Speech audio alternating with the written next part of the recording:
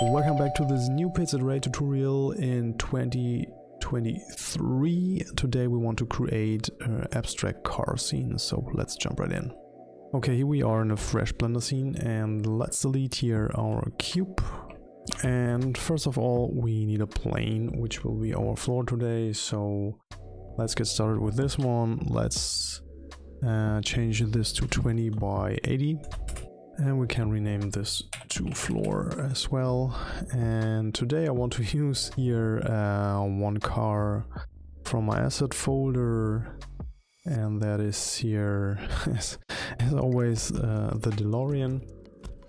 You can use any car which you want to use, so feel free to do this. I want to put this here in the center, so this is 1 by 0.36 in the Z value, and the Y it should be on 0.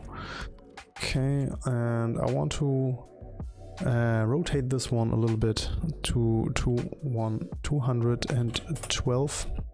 That's the final position here for the DeLorean.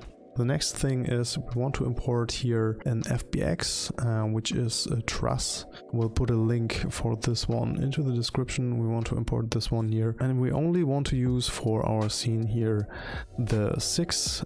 So let's delete all the other stuff. Maybe let's hide here the DeLorean because we want to change or bring this here into the center, which is really important for the next step, because we want to put all the stuff into geometry nodes. So let's select this one, let's go into the edit mode, press A to select everything, and now we want to put this one here into the center and align this a little bit. So maybe let's go into the wireframe and we can align this here so the line will fit here into the center. I think that's okay. And now let's go back here into the material preview, and yeah, as we can see, we don't have any material here on it, but we will change this later. Let's hit into the geometry nodes, and yeah, let's create a cube, and this is here truss, and let's put here our truss into a new collection. So let's press M, new collection, underscore truss, and let's hide this for now, and now we can re-enable here our GN truss. Let's make a new one, cut the line here, and we want an info, search for an info, collection info, because we want to put other stuff later here in this collection. Now we want to use here mesh line, and an instance on points. Now let's bring all the stuff together. Let's put the mesh into the points, the collection into the instance, and this into the geometry. Now let's select here the truss. Maybe let's hide this here for now. I want to close this one here as well, so you can see a little bit more. Let's make some changes here in the mesh line. First, let's change the offset to endpoints. I want to leave this on 10 here, but let's change the start location to 40, and let's change the end location to -40 and the Z value to 0. Now we want to scale this one up here to 3. That's looking better. And I want to change here the rotation to 45. Yeah, now we can go ahead here and bring this to the side. So let's search here for transform, put this one here inside. And I want to push the stuff over to 6.5. Later we want to put here a light on the side. And yeah, then we have to mirror this to the other side. Otherwise the light would be on the wrong side. So let's go here and search here for a join geometry, put this in between, and now we need another transform and put the geometry here into the geometry, and then here into the join geometry. And now you can see that's here on the side here, but let's change here now the translation to 0. We only want to change the scale in the X to to -1, and now we have mirrored this one. Yeah, this one to the side. Now we can go ahead here with our truss. So maybe let's go back into the layout mode and re-enable here our truss. Now we can bring in here a cylinder here, and the cylinder is here shade smooth. And now let's change here some numbers. I want to go here into the scale and bring this to 0.018 by 0.018 and change the Y to 0.4.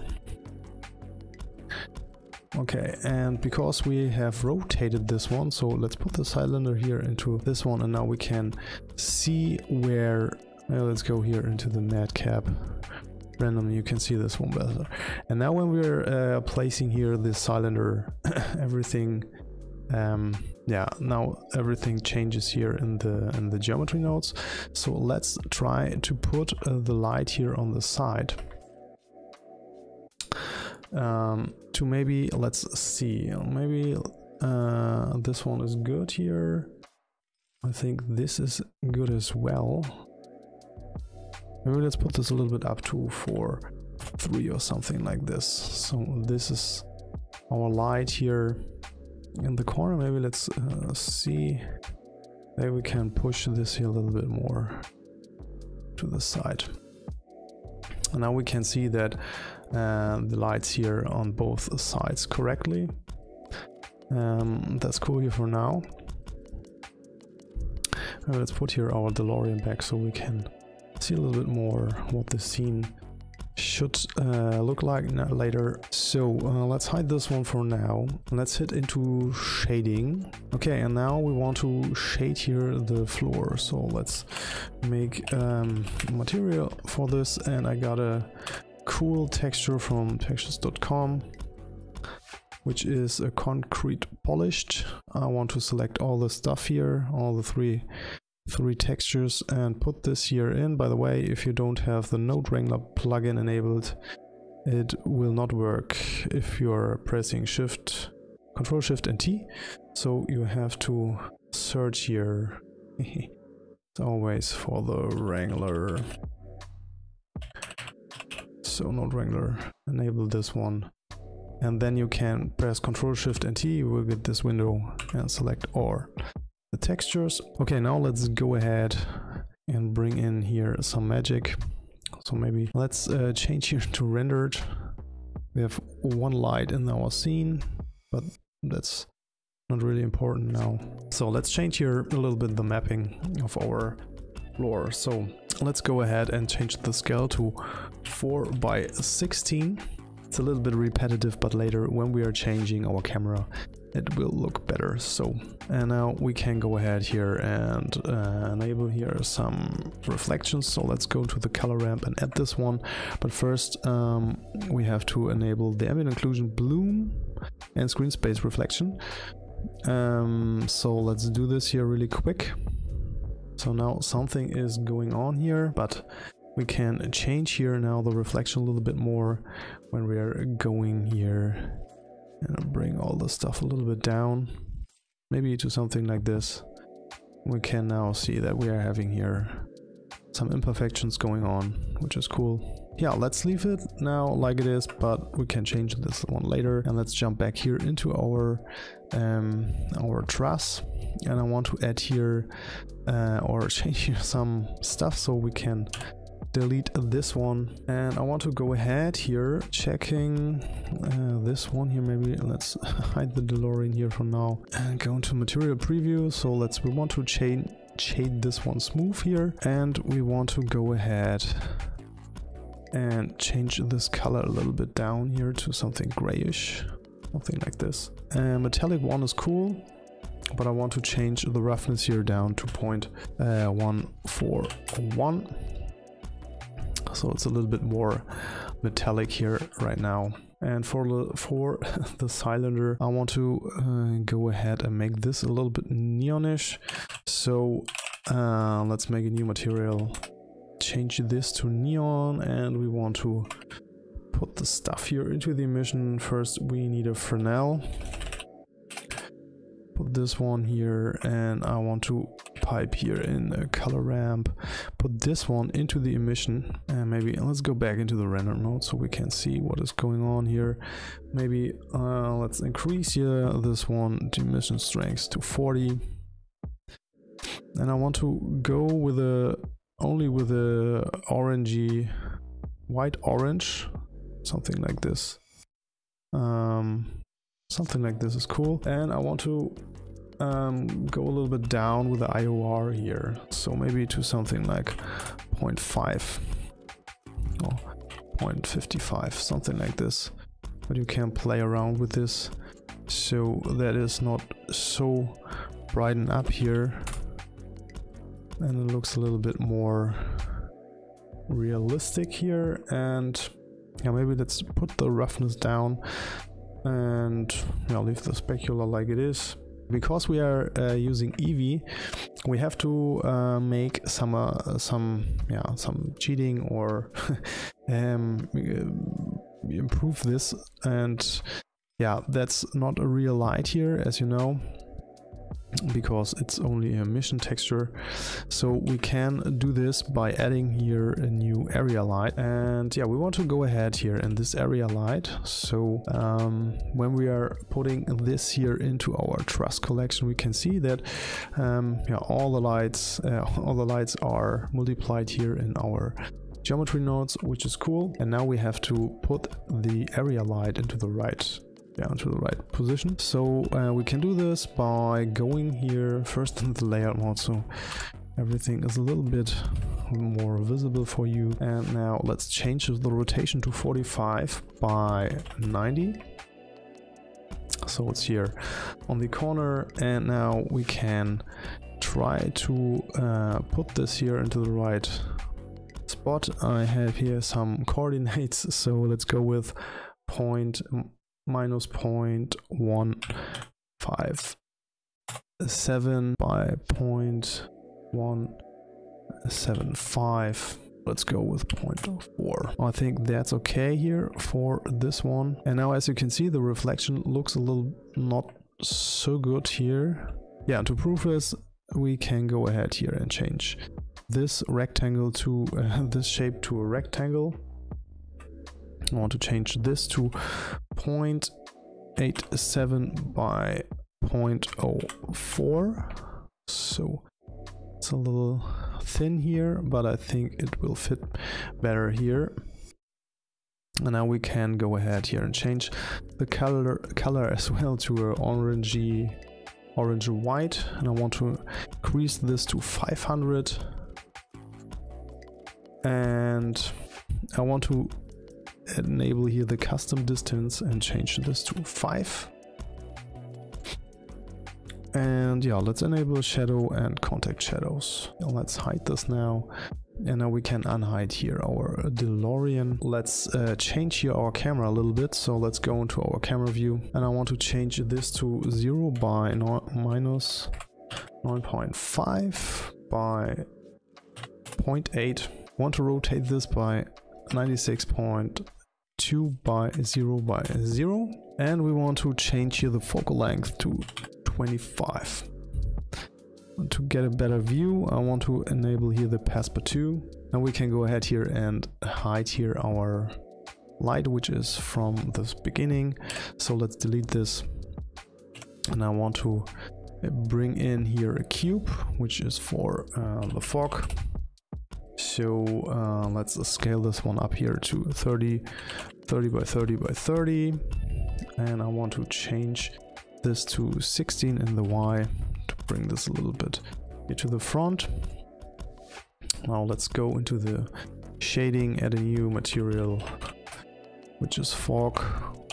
I want to add here a volumetric scatter, and let's put this down here into the volume. And now we can change this here into a grayish this one, and I want to change the density to 0.1, and then as a trophy to 0.58.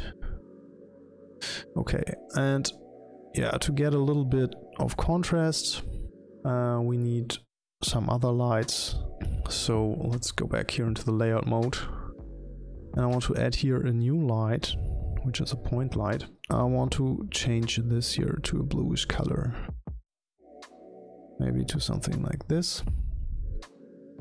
Let's increase this really high to 12,000. Okay, and I want to change the radius to 9.8. Let's leave the custom distance as it is. And now we want to go ahead and put this here into the back. So let's go with 11.5, 38, 31 and 16. And let's duplicate this light. And we want to put this to the left side. And as you can see, the scene is a little bit, for me, a little bit too glowy, so we can go here into the bloom settings and bring down a little bit the intensity. So, but that's up to you. And I want to go ahead here and change here the color management as well. So let's go here for a high contrast or very high contrast. That's up to you. Yeah, to match the background, yeah, let's change the background to something bluish, but maybe let's bring this a little bit up to see what color we are choosing here. Something bluish. Now we can turn this a little bit down, so we're having a little bit more yeah, no dark spots, a little bit more light here on our reflection, so maybe something like this. Yeah, the last one is as always for Eevee. Let's go ahead here and yeah, bring in here the reflection plane.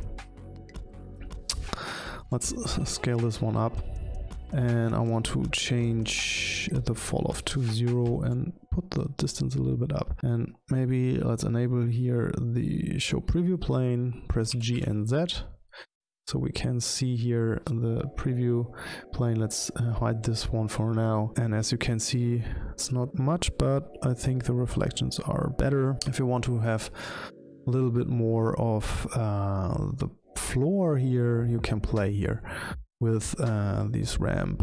So if you want to have a little bit more reflection or stuff like that, and that's up to you. You can play with this here. And that is this abstract car scene here for today. If you like this stuff and if you want to see more stuff like this, check out my channel.